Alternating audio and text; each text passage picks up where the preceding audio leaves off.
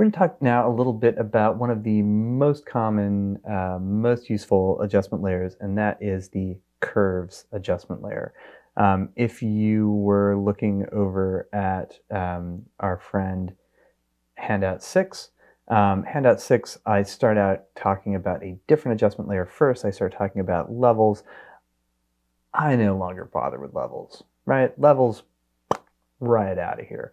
We're just going to talk about curves because everybody uses levels for a while and then stops using it and uses curves because curves is better. And I don't want to teach you a garbage tool when there's a good tool that is right there and isn't any harder to use. So let's talk about curves.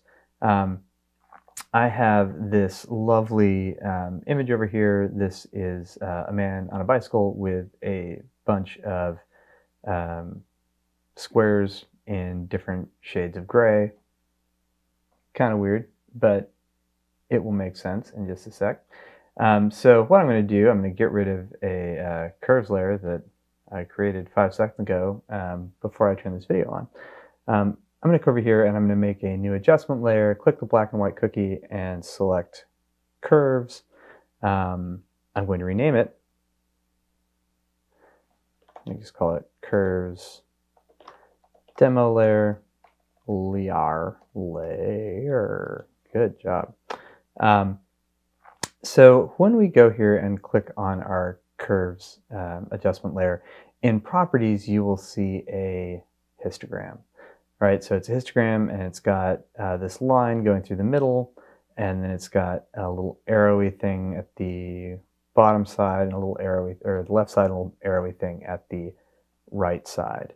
Now histogram, right? A little refresher, histogram is just a bar chart, right? So it indicates going from one side that is absolute black to the other side that's absolute white, how many pixels you have at each of those values in between and including black and white. So if we look at this histogram and then we look at our file, so we can see there is a spike of black images or black pixels, right? It's really hard to see because it's absolutely right at the very, very edge, and that would be this total blackness right here. I can tell it's total blackness if I go to info and I hold my mouse over it, and its RGB values are 000. So cool. So that is that. Then we have a spike here that is dark gray.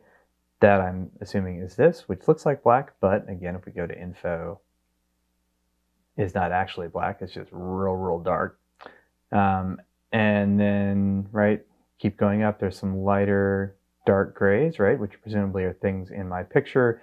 Then again, there's a spike, which I'm saying is that box, another spike, which is this box, a spike, which is that box. Those stand out because they're all exactly the same tone, right? So it's a tall stack of, on that bar chart, how many pixels there are of exactly, precisely that tone. And then this sort of undulating line is all of the pixels in this photograph that have all of these different tones to them.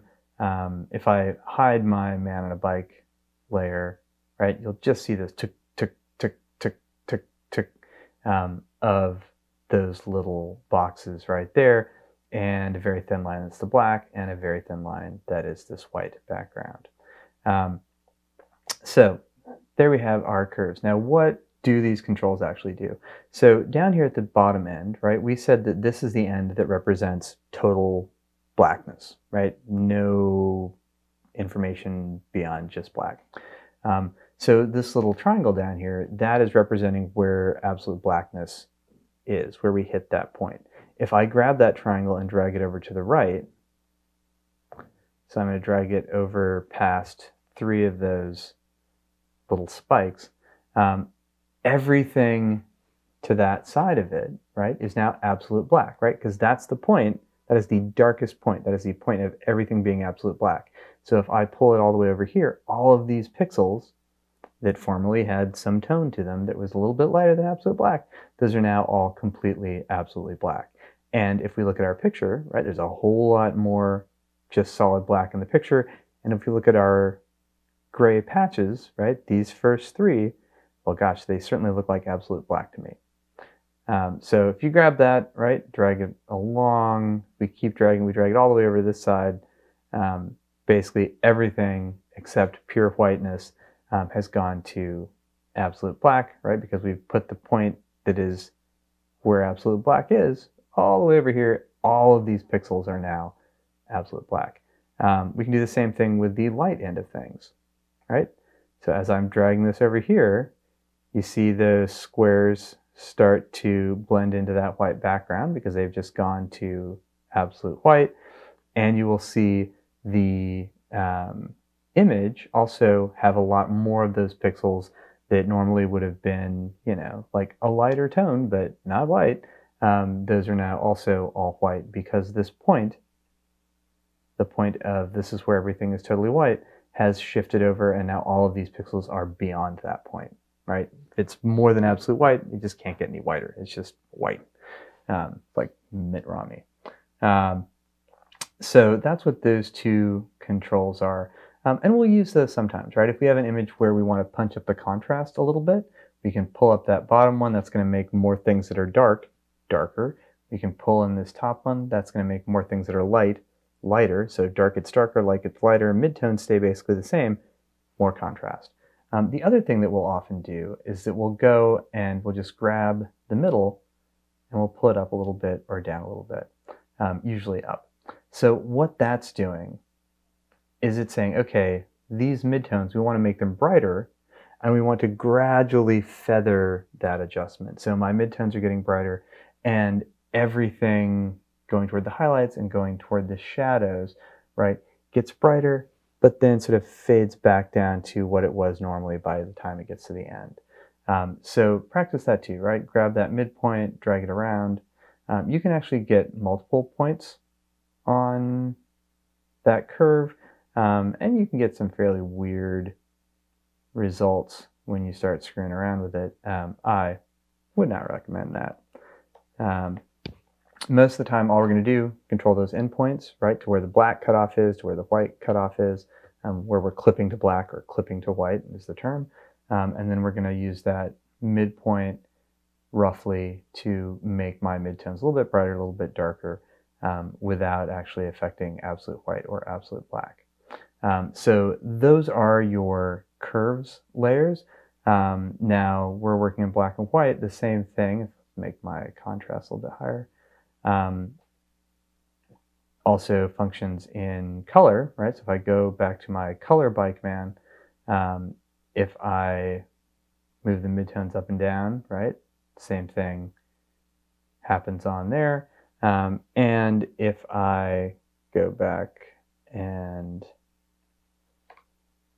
drag my highlight point, right, also everything goes to white, or drag my black clipping point, everything goes to black. So I showed it to you in black and white because it's a little bit easier to see, but same thing works in color. The other thing that works in color is that you can go in here, we were in RGB before, you can go to either red or green or blue. Right, if I just go to the red channel, now I am only affecting the red values. I'm going to make my red tones a little, or my midtones a little bit more red, or a little bit more the opposite of red. I could make my shadows, right, a little bit, let's pull that actually up, red, right? Same thing with, if I go grab my highlights, I can mess with those, blah, blah, blah. You do that with red, green, or blue.